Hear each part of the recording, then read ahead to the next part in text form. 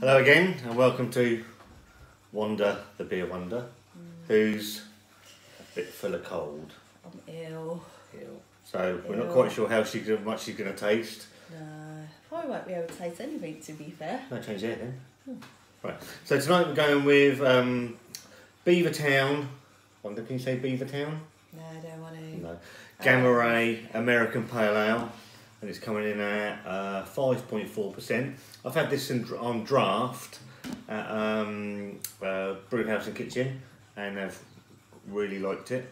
So let's get it out into the glass. I'm a bit worried because it's got a skeleton on it.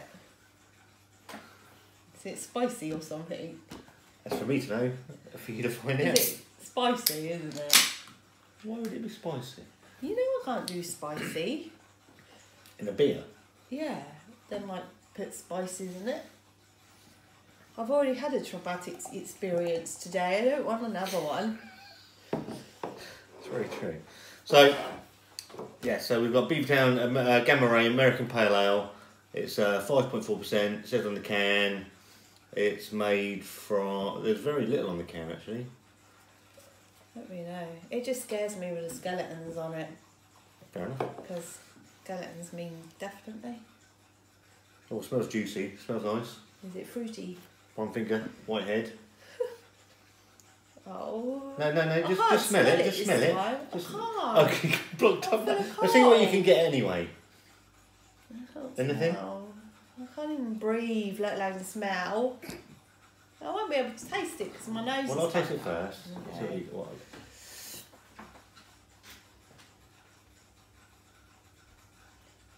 You're filming me and I've got a dodgy nose and dodgy voice. I'll change that.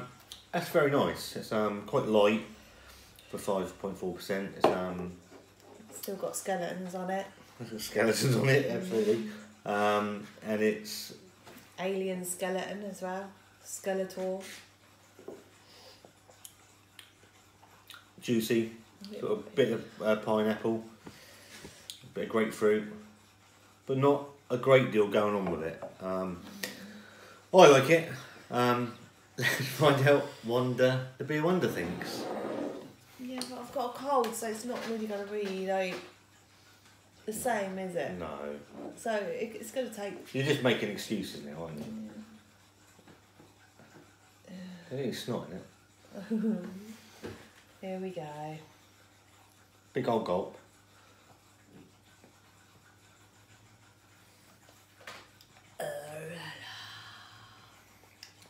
Not a fan of that one then? Even though I've got a bunged up nose, I can really taste that. And what does it taste of? I don't honestly know. My nose, I'm a bit confused. I don't know. Would you prefer that to a Copperberg? No. No. I like my Copperbergs. And that's where the problem lies. So would you recommend this one, Wanda the Beer Wonder? Well, you probably would. Would you? This is me. I like my ciders. And that's where we probably have a problem. Please like and share.